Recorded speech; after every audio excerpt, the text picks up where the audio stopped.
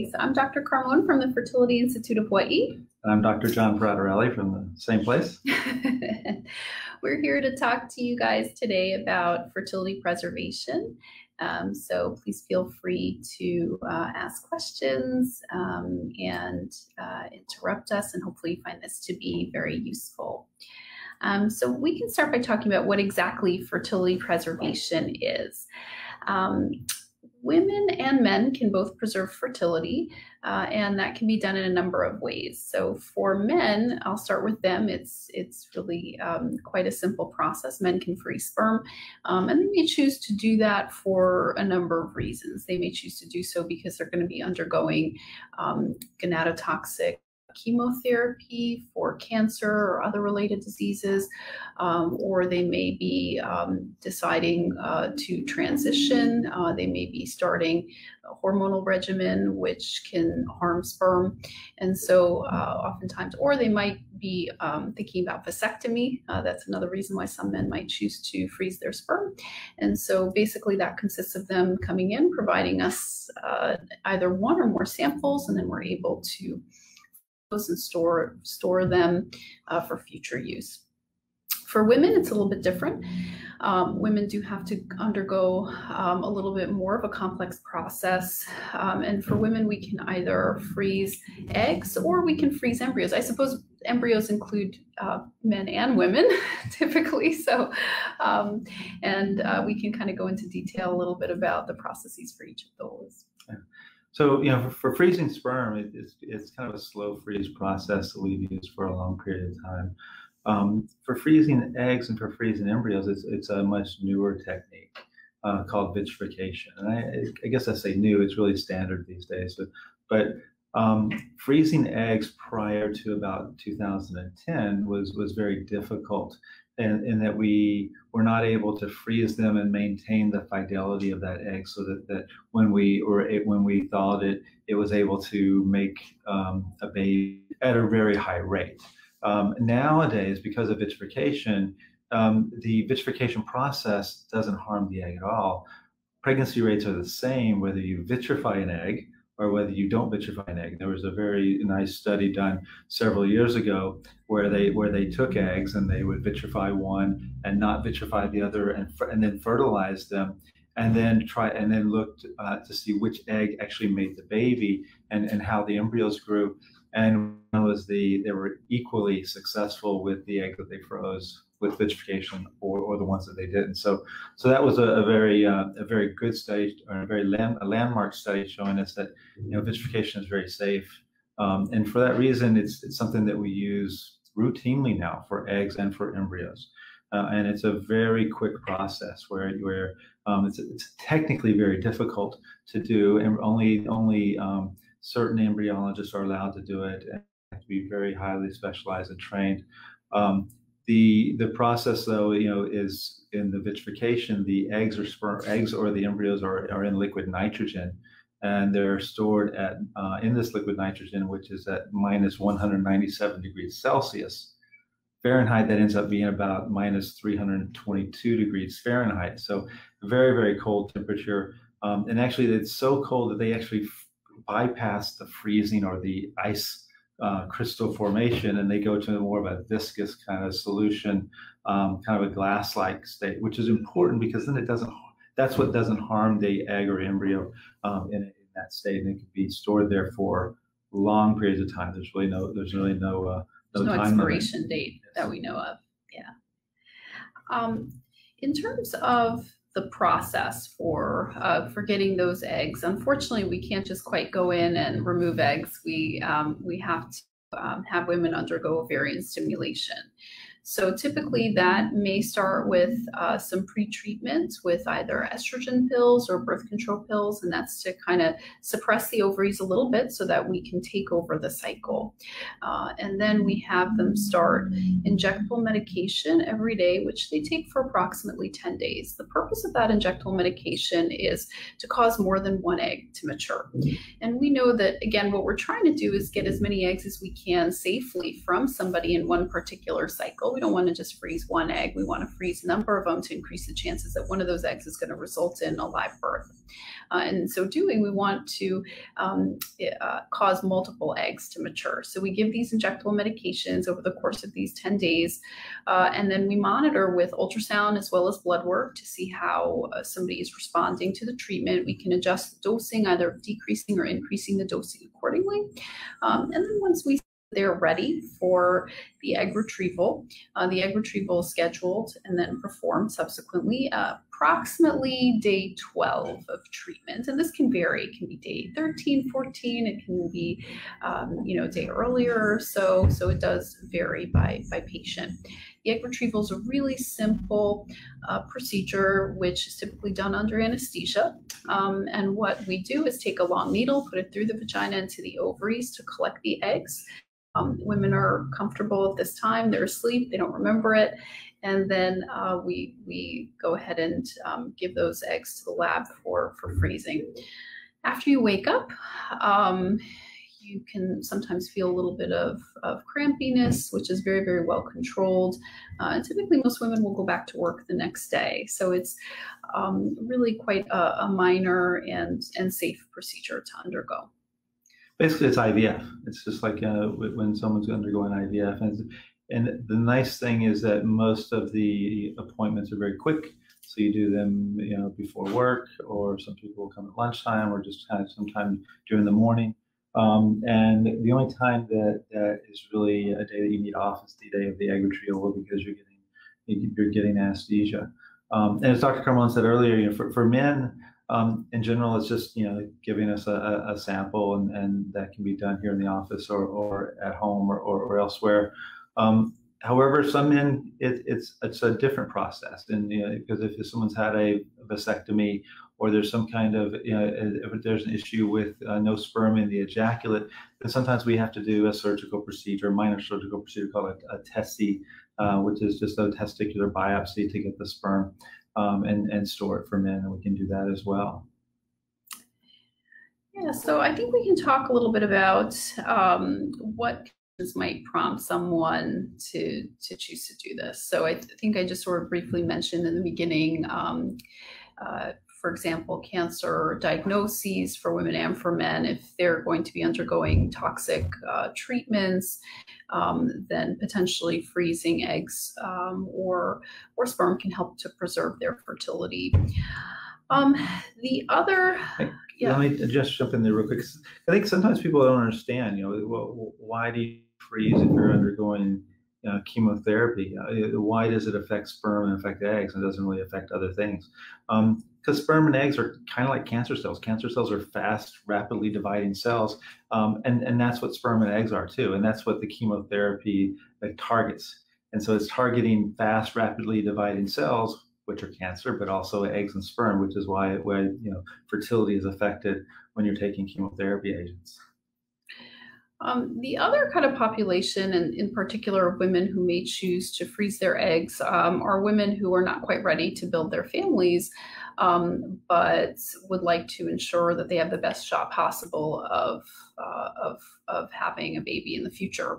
And I think this is one of the hardest things to counsel patients about, right? Because there is no consensus. There's no yes, you must freeze your eggs by 36 or by 40 or whatever it is. There's really no age in which you should definitely go ahead and freeze your eggs. And there really isn't, a particular patient who must freeze her eggs or who shouldn't freeze her eggs. I mean, of course, there are a few exceptions. Women with certain medical conditions, we may suggest that they don't freeze their eggs, or women who maybe already have a very low ovarian reserve, then it doesn't really make much sense to do so. But otherwise, there is a lot of gray area, and it's oftentimes up to the desire of the patient. One of the things to keep in mind, so a lot of times women will come to us and say that they want to test their fertility. They want to kind of check to see what their fertility potential is, and then based on that, whether they should freeze their eggs or not. This is a very, very tricky thing to counsel people on and really to evaluate. The fertility testing that we have is really not very good at predicting what your chances are, if you're a woman watching this, what your chances are of having a live birth.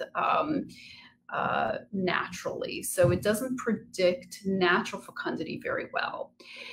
It does predict how likely you are to have a live birth utilizing something like egg freezing or IVF or fertility treatment. It does predict those kinds of factors, but it really doesn't predict your chance for getting pregnant naturally now or in the future. And it doesn't predict very well, age of natural menopause and all that, although there's a lot of literature and studies looking at that now. So when we do fertility testing, since we can't really use it to predict whether or not you're going to have trouble having a baby, we use a lot of markers. We use a lot of counseling and markers to kind of help you understand whether this makes the most sense for you at this time. So if you are somebody who is very sort of career oriented, who is someone who, I don't know, I don't know if that's really the right thing to say. Yeah, I'm not sure. I think it's more so if you're somebody who doesn't see yourself having a family within the next few years, okay, and you are already in your later 30s, then that is somebody who, or kind of approaching the mid to late 30s, and that is a good candidate for egg freezing, because we know that at 35 plus, the rate of fertility as well as natural fecundity, success rates of treatments, et cetera, really starts to decline. And so those are pretty good candidates. Now, if you are not ready to build a family, but you are in your 40s, okay, and your ovarian reserve testing showed that you have an issue with your ovarian reserve, then egg freezing is still a possibility, but may not really be very successful for you. And so, I oftentimes hesitate to recommend egg freezing for those patients because it is an expense, and there are kind of emotional as well as financial risks involved in that. And so, if it's unlikely to result in a baby for you, then that might not make much sense either. So I think this is sometimes can be a tricky gray area on how we counsel patients. And I just add on to that, the egg freezing or fertility preservation has become very popular nationwide. They have egg freezing tea parties and things that on the mainland for patients who are getting more information. I think that ideally, if it was easy and just covered and you could just do it. Ideally, what I would say is that unless you're planning to have children in your 20s, you freeze your eggs in your 20s, so that if you're having difficulty in your 30s or 40s, or that you have those eggs as kind of as an insurance policy, because you're never more fertile than you are in your 20s. When, as Dr. Carmel said, when somebody comes in, sometimes it's hard to tell them exactly what the future is going to hold. You can tell them what their fertility is right now, potentially, but not what it's going to be a year or 5 years from now. So when I see patients and they're talking to me about fertility preservation, I tell them the best time to do it is right now, because they're not going to get more fertile as time goes by. So if they're thinking about it, they should do it, or just realize that their fertility may decline as they get a little bit older. And just as a plug, Dr. Carmon did have a very nice blog article yesterday on fertility preservation that was on our Facebook page as well, or on our website as well. Yeah. The other thing that I think patients always ask about is how much fertility preservation might cost, and of course that varies depending on the clinic that you go to. Sperm freezing typically is not very expensive. There's oftentimes help with the storage fees as well. If it's a cancer patient, for example, there are certain foundations that may assist with a lot of those fees.